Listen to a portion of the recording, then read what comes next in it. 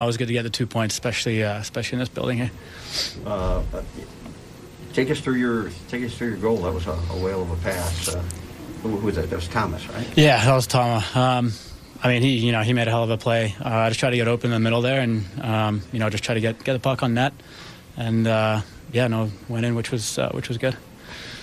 And then what a crazy ending sequence. It's pretty rare when an empty net goal turns out to be the game winner. Instead of yours, but I mean, that was a weird sequence, wasn't it, to close it? Yeah, I mean, they ended up getting the puck to the net, and ended up bouncing, trickling in. But like I said before, it doesn't really matter whether it's the game winner or first goal of the game. As long as you get those 2 points, that's the main thing right now. You're not going to go away until you get a full-time job here in the NHL, are you? I mean, that's my plan, right? Everyone wants to play hockey and play in the NHL, and I'm just trying to do the best I can here and help this team win. And I think if I can play well enough and help the team win and get the points when we need them, then hopefully things can go in the right way. And you're probably used to this 11-7 now, right? I mean, you've done it a few times now, right? So. Yeah. We've done it a few times, especially when I think COVID hit us in December or so. So it's it's nothing unfamiliar, and it's kind of becoming, I'm not going to say the new norm, but it does happen from time to time. You guys are 8-3 with some ties.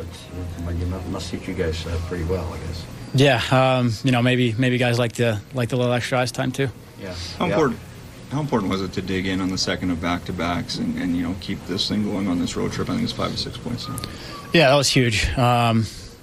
I mean, obviously last night we didn't have the start we wanted. I think tonight we came out a lot stronger, a lot harder, and I think we really knuckled down in the third period too.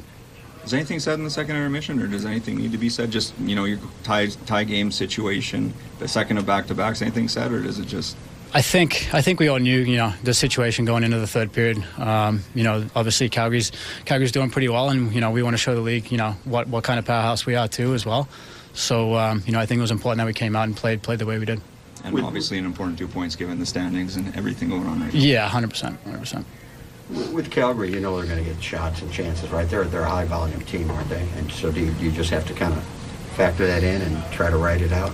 Yeah, for sure. I mean, you don't want to sit back by any means. You still want to play the style of hockey that we do play, and every team's going to get their chances from time to time. And it's got to be good around the net, hard on the sticks, and play the playoff type hockey that we need to play in order to be successful.